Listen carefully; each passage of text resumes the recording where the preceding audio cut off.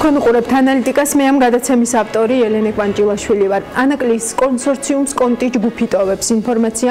ანაკლიის კონსორციუმმა გუშინვე დაგვიდასტურა საქმე ეხება არა მხოლოდ მენეჯმენტის დატოვებას, კონტი ჯგუფი აქციონერობაზეც უარს ამბობს. გუშინვე გიორგი ჩუგოშვილმა, რომელიც ანაკლიის გენერალური დირექტორის მოადგილეა, თავის Facebook გვერდზე შემდეგი შინაარსის პოსტი გამოაქვეყნა. დღეს ინფრასტრუქტურის სამინისტროში დასამტკიცებლად წარვადგინეთ გენერალურ კონტრაქტორთან გაფორმებული ხელშეკრულება ჯამური ღირებულებით 200+ მილიონი ამერიკული დოლარი, ფრანგული IFAG, შვეიცარიული ABB, ქართული Caucasus Road Project.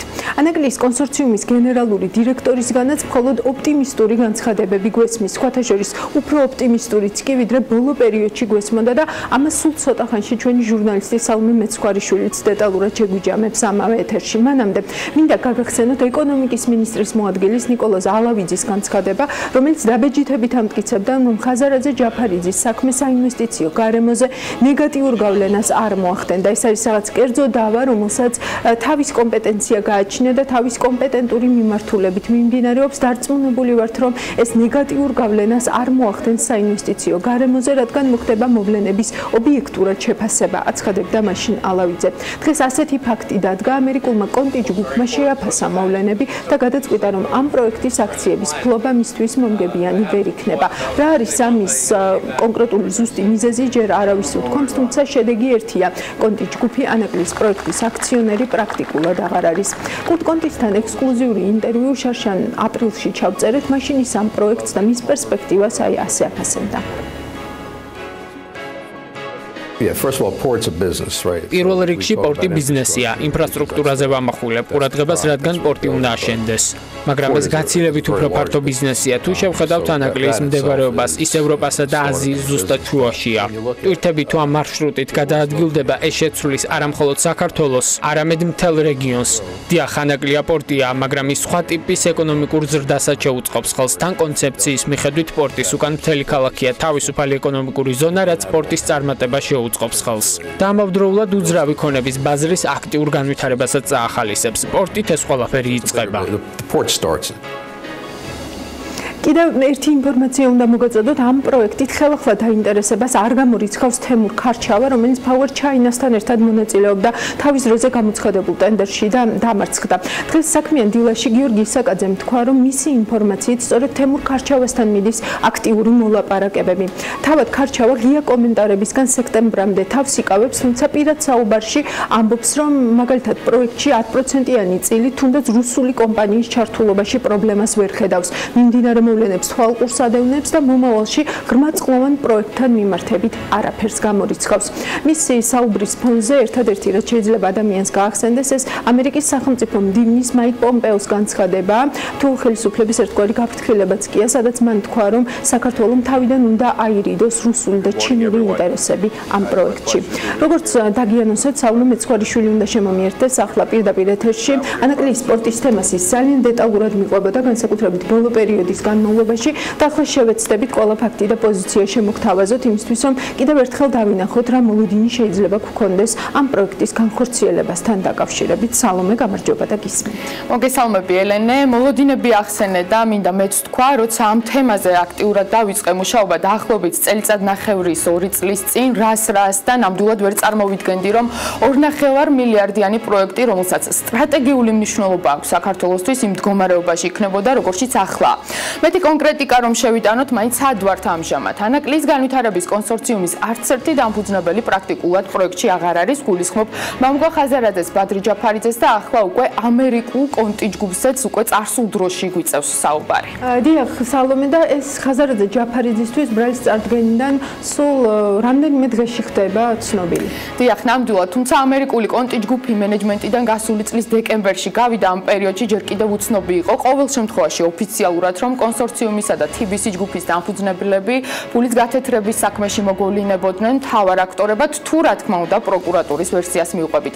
რა გახდა ამერიკელი ინვესტორების გადაწყვეტილების მიზეზი, სრულად დაეტოვებინათ პროექტი, უცნობია, ამაზე არც ანაკლიის განვითარების კონსორციუმში არ საუბრობენ.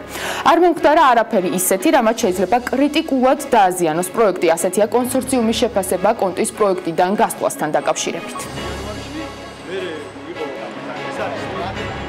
რა თქმა უნდა, თვითონ ფაქტი არ არის სასიამოვნო, მაგრამ არ მომხდარა არაფერი ისეთი, რამაც შეიძლება კრიტიკულად დააზიანოს პროექტი. 70 მილიონი დოლარია ინვესტირებული და მათი მონაწილეობა $70 ინვესტიციაში, რაც დღემდე არის განხორციელებული, არის ძალიან მცირე. იმის და მიუხედავად, რომ მათი წილი მოხდა. ეს ერთი, რაც შეეხება ხაზგასმით, მინდა ვთქვა, რომ ჩვენ თავარია და პროექტთვის ის არის თავარი სტრატეგიული ინვესტორი. ჩვენ ესეთი გვყავს, ეს არის SSA მარინი, ეს არის ოპერატორი. ანაკლიის განვითარების კონსორციუმში აცხადებენ, რომ კონტის მიერ ანაკლიის პროექტის დატოვება 1 და 2 დღის გადაწყვეტილება არ არის. ანაკლიის განვითარების კონსორციუმის ვებგვერდზე კონტის როგორც ერთ-ერთი მთავარი პარტნიორის შესახებ ინფორმაცია უკვე გუშინ აღარ იძებნებოდა. კონსორციუმში ოპტიმისტურად არიან განწყობილები და ისინი გვარწმუნებენ, რომ პროექტიდან ერთ-ერთი მთავარი აქციონერის გასვლის მიუხედავად წინსვლას განაგრძობენ. თუმცა ობიექტურობისთვის ისიც უნდა ითქვას, რომ მსგავსი რიტორიკა აქამდე კონსორციუმში არ ყოფილა. პირიქით, პროექტის ერთ-ერთ მთავარ კოზირად, თუ შეიძლება ასე ითქვას, სწორედ ამერიკულ ინვესტიციას ასახელებდნენ. იყო კიდეც ერთ-ერთი კოზირი, განსაკუთრებით თუ ჩვენი მთავარი პარტნიორი შეერთებული შტატების და იგივე მაიკ პომპეოს რისკებს გავიზიარებთ ამ პროექტთან დაკავშირებით. დიახ, ნიშნავს თუ არა ანაკლიის პორტის პროექტიდან კონტი ჯგუფის გასვლა ამერიკული ინტერესების შესუსტებას პროექტში ამ კითხვაზე ანაკლიის განვითარების კონსორციუმში ერთი პასუხი აქვთ არა. არ ნიშნავს. უნდა ვთქვა, რომ კონტი ჯგუფის პროექტიდან გასვლა მოლოდინელი აღმოჩნდა საქართველოს მთავრობისთვისაც, რომელიც უმსხვილეს პროექტში ერთ-ერთი მთავარი მომლაპარაკებელი მხარია. ანაკლიის ღრმაწყლოვანი ნავსადგურის განვითარების სააგენტოს ხელმძღვანელი ანალიტიკასთან ამბობს, რომ აქციონერის ცვლილების შესახებ კონსორციუმს მთავრობისთვის შეტყობინების ვალდებულება აქვს. მეტიც სააგენტოში ხაზს უსვამენ, რომ თავის დროზე სწორედ ამერიკული კონტი ჯგუფის მონაწილეობა იყო მნიშვნელოვანი წინაპირობა, რომ კონსორციუმმა ანაკლიის პორტის ტენდერში გაიმარჯვა. როგორ და რა სცენარით განვითარდება მოვლენები, ეს სამთავრობო კომისიამ უნდა გადაწყვიტოს. შედეგებთან დაკავშირებით გადაწყვეტილებას იღებს სამთავრობო კომისია, რა თქმა უნდა, კონტრაქტში გაწერილია და ამ იურიდიული დეტალებით არ იქნება მიზანშემწევლელი რაიმე არასწორი მოლოდინი შეგიქმნათ, ნახოთ, ანუ ვის ხდება აქციების გასხვისება და ასე შემდეგ. ამას შემდეგ კომისია, რომელშიც წარმოდგენილი არიან მთავრობის წევრები, შეაფასებენ ამას და იმის შემდეგ იქნება მიღებული გადაწყვეტილება, თქვათ, რამდენად ისაღები შეიძლება იყოს ცვლილება აქციონერებში. სანამ კონტი ჯგუფის ანაკლიის პროექტიდან გასვლის შესახებ შევიტყობდით, მანამდე გავიგეთ, რომ ანაკლიის განვითარების კონსორციუმის სამეთვალყურეო საბჭო მამუკა ხაზარაძემ და ბადრი ჯაფარიძემ დატოვეს. მთავარი არგუმენტი იყო ის, რომ მათმა ყოფნამ პროექტში შეიძლება პორტი დააზიანოს და დამატებითი კითხვები გააჩინოს ინვესტორებში. ანაკლიის განვითარების კონსორციუმის სამეთვალყურეო საბჭოდან მამუკა ხაზარაძისა და ბადრი ჯაფარიძის გამოსვლის შემდეგ კონსორციუმში პოზიტიური მოლოდინები აქვთ. კონსორციუმის აღმასრულებელი დირექტორი იმედოვნებს, რომ სექტემბრიდან საქართველოს მთავრობასთან მოლაპარაკებები გაგრძელდება. ეს მას შემდეგ მოხდება, რაც სამეთვალყურეო საბჭოში ცვლილებები ოფიციალურად გაფორმდება. სადავო ისევ ერთი საკითხი რჩება, ვინ და რა ფორმით აიღებს ტვირთების დაზღვევის გარანტიას. სახელმწიფო ამ პასუხისგებლობის აღებაზე უარს ამბობს. ბოლო შეხვედრის შემდეგ კი მხარეები შეთანხმდნენ, რომ კონსორციუმი ტვირთების გარანტიის ალტერნატიულ ვარიანტს მოამზადებს. იმის გამო, რომ ანაკლია არის სტრატეგიულად მნიშვნელოვანი პროექტი, სახელმწიფო წავიდა არა მარტო ამ ტიპის დათმობებზე, რაც გადაღოდება შეეხება, არამედ წავიდა იმაზე, რომ არ დააკისრა პირგასამტეხლო ინვესტორს დაახლოებით 11,5 მილიონი დოლარის ოდენობით ჯამში, ასევე დღევანდელი მდგომარეობით არაერთ სხვა დათმობაზეა სახელმწიფო წასული, მათ შორის 8 პუნქტიანი მოთხოვნების სია, საიდანაც დიდი ნაწილი უკვე მოლაპარაკებულია და სახელმწიფო უკვე ასე ვთქვათ გააფიქსირა პროექტის მხარდაჭერა არაერთ დათმობაზე წასვლის წინს. აქედან გამომდინარე, ესეთი ტიპის გადაწყვეტილებები, როგორც წესი, ნებისმიერ პროექტში შესაძლოა, ეს არის სახელმწიფოს დისკრეცია, ნებისმიერ პროექტზე შეიძლება სახელმწიფო მიიღოს ეს გადაწყვეტილება. შეუთანხმებელი საკითხად რჩება ჯერჯერობით, მაგრამ ჩვენ გვაქვს შემუშავებული ალტერნატივა, რომლის დეტალებზე ჯერ თავს ვიკავებთ მიდან, რა ქვია, კომენტარებისგან. ჩვენ ამ ალტერნატივაზე ღიად ვისაუბრებთ სექტემბერში. გამორიცხავს თუ არა ეს მთავრობის მონაწილეობას? არა, არ გამორიცხავს.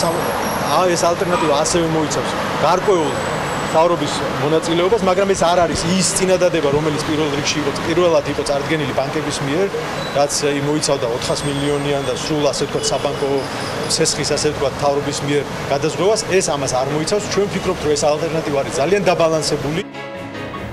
როცა ანაკლის სპორტზე და მის გარშემო განვითარებულ მოვლენებზე ვსაუბრობთ, ფოთის სპორტის თემაც არ უნდა დაგვავიწყდეს. მოულოდნელად ხელისუფლებამ ფოთის სპორტს ღრმაწლოვანი ტერმინალის მშენებლობის უფლება მისცა, რამაც ანაკლის ინვესტორებში სერიოზული კითხვები გააჩინა. ინფორმაციის ოფიციალურად გავრცელების შემდეგ ფოთის სპორტს ნებართვა გაუქმდა, თუმცა ზოგიერთ ეკონომისტს და ფინანსისტს თუ დავუჯერებთ და ვიტყვით, რომ თუ ამ ყველაფრის მიზანი ანაკლის სპორტისთვის კიდევ ერთი დარტყმის მიყენება იყო, ეს ნამდვილად გამოვიდათ. ანაკლის კონსორციუმში მეორე დღესვე გაკეთდა განცხადება, რომ ინვესტორები დაბნეულები და შეშფოთებულები არიან. ამის მიუხედავად მთავრობა თვეებიათ ცდილობს დაამტკიცოს, რომ ისინი პორტის პროექტს მხარს უჭერენ ამის საილუსტრაციოდ, ვალდებულებების გადავადებასაც უხსენებენ ანაკლის კონსორციუმს და 11 მილიონ დოლარიანი პირგასამტეხლოს ჩამოწერაზეც საუბრობენ.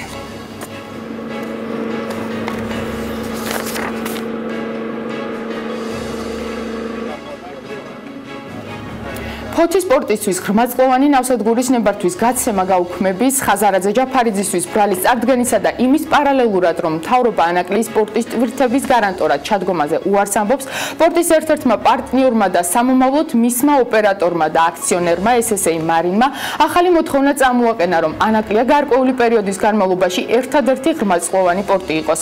ეს ინიციატივა ანაკლის განვითარების კონსორციუმს ჯერ მთავრობასთან ოფიციალურად არ განუხილავს. ანაკლის ღრმაწლოვანი ნავსადგურის განვითარების სააგენტოს ხელმძღვანელმა ანალიტიკას უთხრა, რომ მსგავსი მოთხოვნა კონსორციუმის მხრიდან 2016 წელსაც იყო, თუმცა მაშინ უარი მიიღეს და სანაცვლოდ მთავრობამ საპარტნიორო ფონდის გავლით 100 მილიონი დოლარის ცესხი შესთავაზა. მოკლედ, რაელის სპორტს ალბათ ამას სექტემბერი უფრო დაგვანახებს, როცა მთავრობასთან მოლაპარაკებები გაგრძელდება სამეთვალყურეო საბჭოს ახალი წევრებით და ალბათ ახლა უკვე ახალი აქციონერით. ანაკლის კონსორციუმს სამშენებლო სამუშაოების დოკუმენტების წარდგენის ვადაკი წლის ბოლომდე გაუხანგრძლივდა. ანაკლის სპორტის პროექტი უკვე აცდა თავის გრაფიკს. არსებული გრაფიკით ანაკლის სპორტში პირველი გემის მიღება 2021 წლის ოქტომბრის ბოლოს მოხდება, მანამდე კი პირველი გემის შემოსვლის თარიღად 2020 წლის ბოლო 2021 წლის დასაწყისი სახელდებოდა. სალომე მეცხვარიშვილი საუბრობდა თქვენთვის პირდაპირ ეთერში. მადლობა სალომეს. მე რაც ვიცი ის არის, რომ რუსების ხელში არ უნდა მოხდეს ეს პროექტი. მგონია, რომ თუნდაც გარკვეული დათქმებით მაინც ამ პორტის აშენება ჯობია და გრძელვადიან პერსპექტივაში, მათ შორის ფოთისთვისაც კონკურენციის შეგრძნების განვითარება, თან ყველამ ვიცით, რომ ფოთში რეალურად ღრმაწლოვანი პორტი ვერ აშენდება. ამერიკელი ინვესტორის ამ ფორმით გასვლაც, რომ ამ ქვეყნის ბიზნეს გარემოს იმიჯისთვის კარგი არ არის, ესეც ზუსტად ვიცი. ვინ აშენებს ანაკლის პროექტს და საერთოდ აშენდება თუ არა, ამაზე უკვე მომავალი სატელევიზიო სეზონიდან ვისაუბრებთ, თუმცა მანამდე დღეს კიდევ ორჯერ შევხვდებით ერთმანეთს. დროებით.